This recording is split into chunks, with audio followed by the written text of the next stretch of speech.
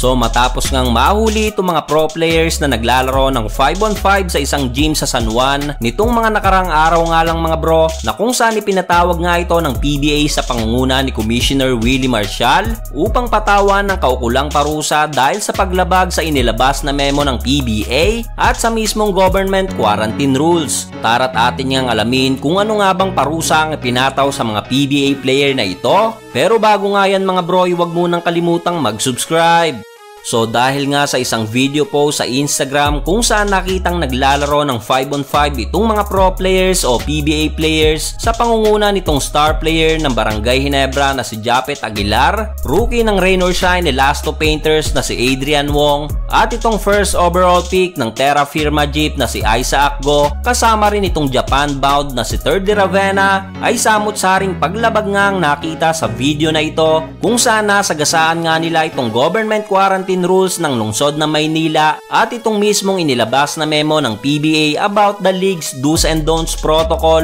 while under the GCQ or General Community Quarantine. Bukod sa 5-on-5 mga bro, tulad ng nabanggit natin sa nakaraang video natin na nagkaroon din ng training itong mga players na ito individually sa pangunguna ng True Focus with Jolo Tamayo, kilalang manlalaro ng Mavs Phenomenal Basketball. Naganap ang 5-on-5 at training na yan mga bro sa isang parte ng Metro Manila sa San Juan Ronak Gym kung saan mahigpit nga na ipinapatupad ang government quarantine rules na social distancing. Para naman sa PBA ay naglabas ng memo ito noon ayon na rin sa pagsunod sa General Community Quarantine na inilabas ng gobyerno kung saan ipinagbabawal nga mga bro itong scrimmages o pagpapractice na may contact at itong mismong pick-up game kung saan ito nga mismo ang nakita sa videong ipinost sa Instagram. At bilang kaparusahan nga mga bro, ayon sa memo noon ng PBA ay maaaring maban ang mga player na mahuling lalabag sa rules na ito. Araw ng Lunes ngayon, mismong araw na ito mga bro, ay pinatawag itong si JAPETH Aguilar at si Adrian Wong upang mahingi ang kanilang side bago patawan ng kaukulang parusa ng PBA sa pangunguna ni Commissioner Willie Marcial.